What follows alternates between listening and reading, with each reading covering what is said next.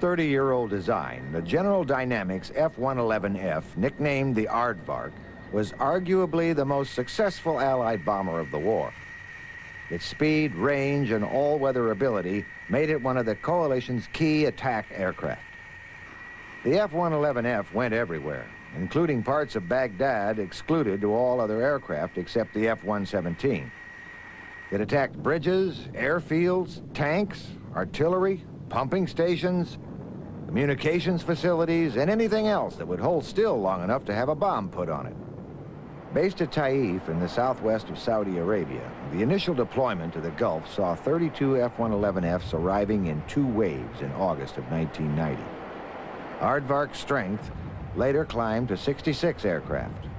They formed the 48th Tactical Fighter Wing, provisional.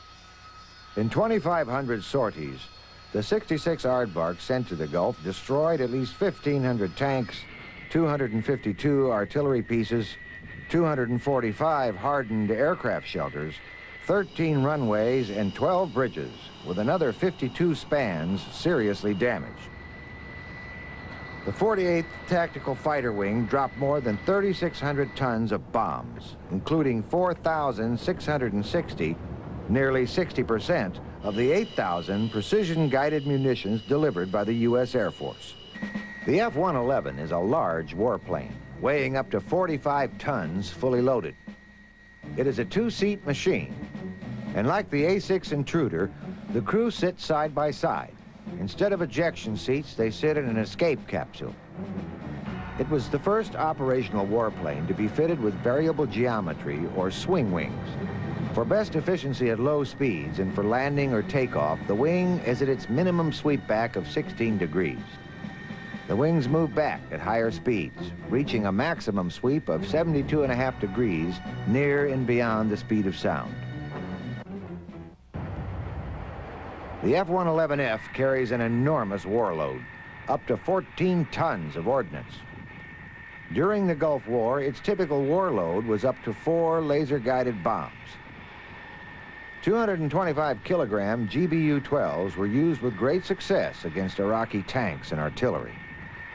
900-kilogram GBU-10s and GBU-24 laser-guided bombs were dropped against larger targets, such as bunkers and hardened aircraft shelters.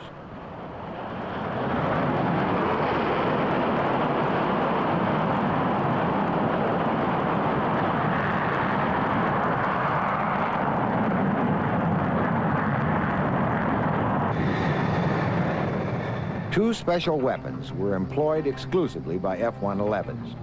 The GBU-15V is a 900-kilogram standoff glide bomb guided either by infrared or electro-optical sensors. On 25th of January, Iraq began to pump crude oil into the sea from terminals off the Kuwaiti coast. 3 days later, 3 F-111Fs dropped GBU-15s against the 2 pumping stations involved. Both were hit, and the ecological warfare ceased.